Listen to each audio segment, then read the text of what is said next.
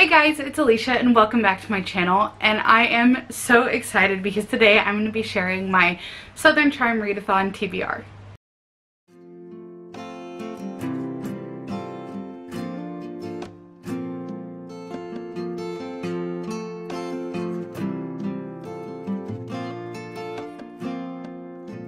I am so excited to be included on the list of co-hosts on this amazing readathon happening in the month of May. It was created by Amanda at Book Lover Amanda, and the other co-hosts are Taylor from Tales and Treats with Tay, Oshina from Oshina Gotta Read 'Em All, Lindsay Lemus on Instagram, My Cozy Reading Life, and Sky from Read for the Sky. So I'm very excited. This is going to be a super fun month, super chill, super easy. If you read one book and you fulfilled one of the prompts, congratulations, you were involved in this amazing readathon. The prompts are so stinking fun and I am so excited. I spent some time, got my books together, and I am going to share my personal TBR for the Southern Charm Readathon. The first prompt is Bless Your Heart, and this is an emotional or heartwarming book. And for this, I went with The Paper Daughters of Chinatown by Heather B. Moore and Allison Hong Merrill. And this is a children's adaptation version of the book by the same name written by Heather B. Moore. Yes, look right there. Adapted for young readers based on the best-selling novel. So I'm very excited to read this. This is it's based on a true story of two friends who unite to help rescue immigrant women and girls in San Francisco's Chinatown in the late 1890s. So I'm sure this is going to be very emotional, even though it's adapted for kids, because it is based on true stories and things like that. It's just going to be an emotional time, I'm sure. Next is Sweet Tea. A book with something sweet on the cover or a sweet story. And for that I chose The Divine Proverb of Streusel by Sarah Brunsvold. And I chose this because there are blueberries and crumble on the cover. And if that ain't sweet, I don't know what is. So I'm super excited to read this. I really enjoyed the extraordinary deaths of Miss Kip when I read it last year. So I'm excited to read another book by Sarah. Her writing is very good.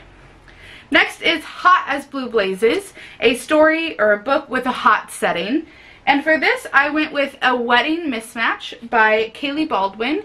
And this is a part of the Diamond Cove romantic comedy series. I don't actually know where these books are set.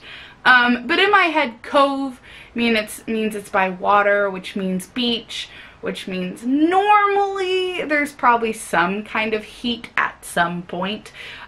So I went ahead and chose this for this prompt. Next is Heavens to Betsy, and this is a mystery or a thriller. And for this, I went with Night Falls on Predicament Avenue by Jamie Jo Wright. This is her newest release. Jamie is a fabulous mystery thriller suspense author, so of course I had to pick a book for her, one of her books for this prompt. Next is A Free Space, thanks to Southern Hospitality. For this, I know some people choose to read a book for the space or just leave it for the bingo card because she set up a bingo card.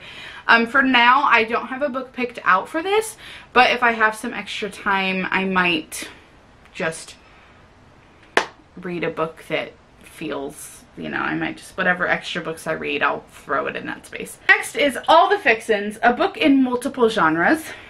Y'all, it is the month, it is the year, it is time for me to read this book and start the series, and that is When the Day Comes by Gabriel.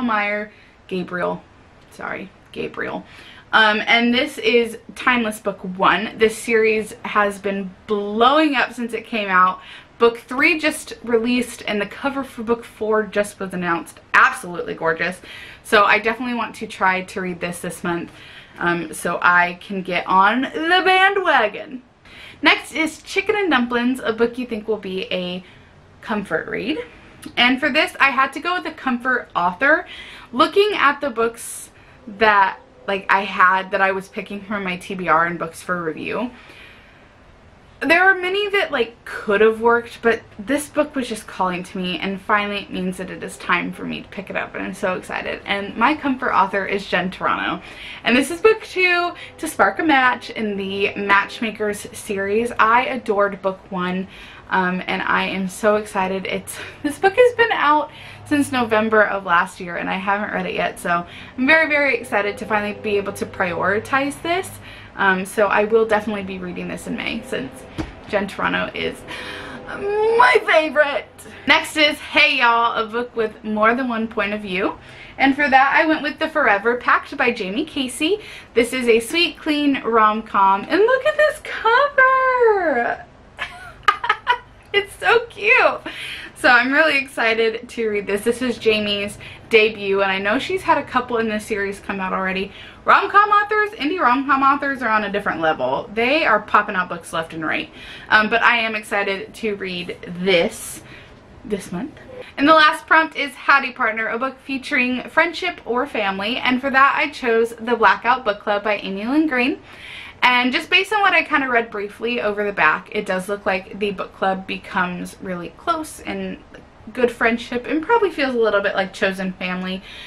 This is set during 1942, so I'm sure it's also going to be an emotional read. These books normally are, but oddly enough, they are also a bit of comfort reads for me. I always have, not a good time, but a good time reading World War II fiction.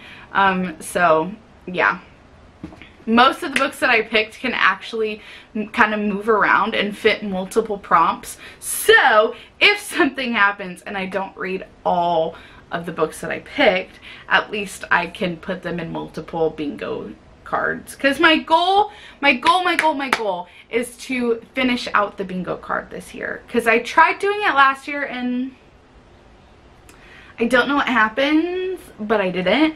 But I am very excited to achieve my goal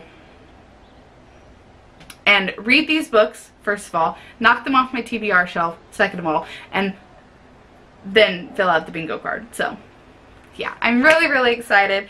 Thank you so much, Amanda, for putting this together, and thank you to my other co-host. I am so excited. Definitely check out all of their channels and their accounts. That's what I'm looking for.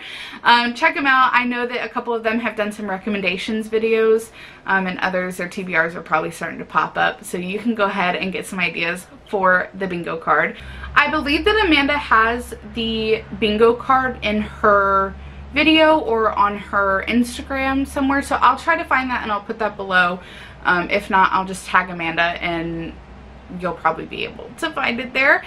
Let me know in the comments below what books you are putting on your May TBR, and are you joining in the Southern Charm Readathon? And if you are, let me know some of your TBR picks. I am going to try to vlog some this month so that you can see me as I'm reading some of these books. And I just am excited for a good time and a good month. So don't forget you check out my blog at fortheloveofchristianfiction.blogspot.com. You can also check out my Instagram at fortheloveofchristianfiction. That's where a lot of my updates are probably going to be, I'm not going to lie. All my other links are in the description box below. I think that's it. I'll see you guys next time. Bye!